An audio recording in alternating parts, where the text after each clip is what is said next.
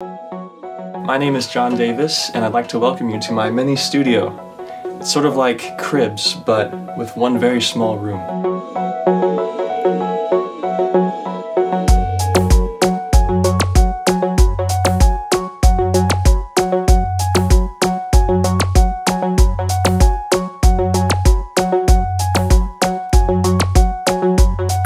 I was attempting to write a biography, just a mini bio on what it is that I do for a performance I have coming up, and I said something ridiculous like European house meets modern hip-hop, but imagine all those aesthetics but kind of manifesting in Lexington, Kentucky. So of course I have a unique story, maybe not exceptional, but I have a certain story, as does anyone else, and my musical sense is unique, so I feel like if I work hard to make the best product that I can make something that's true to myself or something that resonates with other people. Either way, I'm happy to make music and just sort of test the limits of what I can do and hopefully learn something in the process.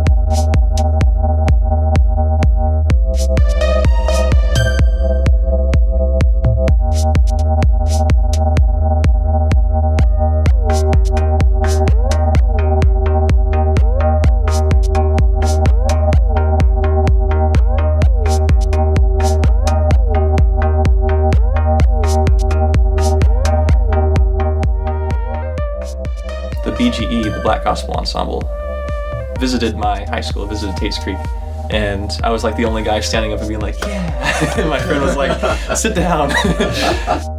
So I went there, I visited there, and I saw the lovely campus, the small campus with many trees. It was probably a very nice day out when I visited.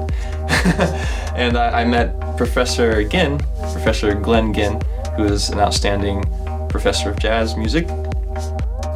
And we talked about 1-4-5 progressions, and he was like, if I write out this progression, I think it was B flat, E flat, and F dominant chords. Would you know how to do it? I was like, no.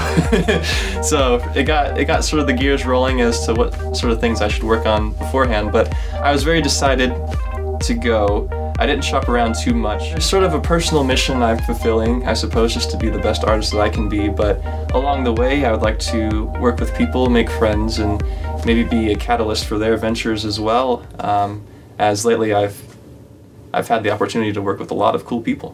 I've had the chance to record at least one friend in this room, Jordan Hunter, and it was a very fun session. There's a lot of ukulele going on and a bit of singing and MIDI notes. Yeah, the landscape, or what it means to be a producer, has changed.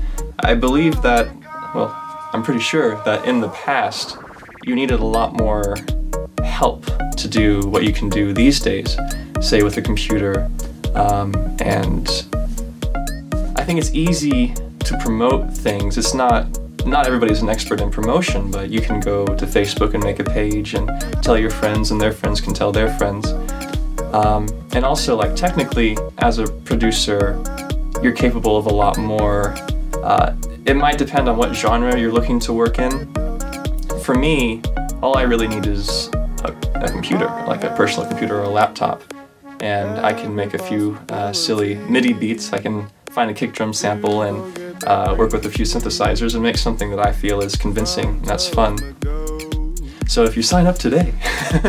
So like what are some of your influences? Like people that you gain inspiration from? Oh wow, I'm gonna say Markiplier actually, the Let's Player guy from YouTube. Just the fact that he could do something that a lot of people think is sort of ridiculous, but make it his own and make it fun. Musically, I'm gonna say Daft Punk and Dead Mouse and the Skrillex guy with the fancy haircut, and Gesaffelstein, and some more awkwardly unknown house producers. But I appreciate the crossroads of technical things and creative things. It's really fun, and just learning about sound is cool. So I'm a geek. Do you have any plans to go to Mars with your music? You know, I think that, I don't know how fast those kind of waves travel, but maybe a little bit of my music has already been there.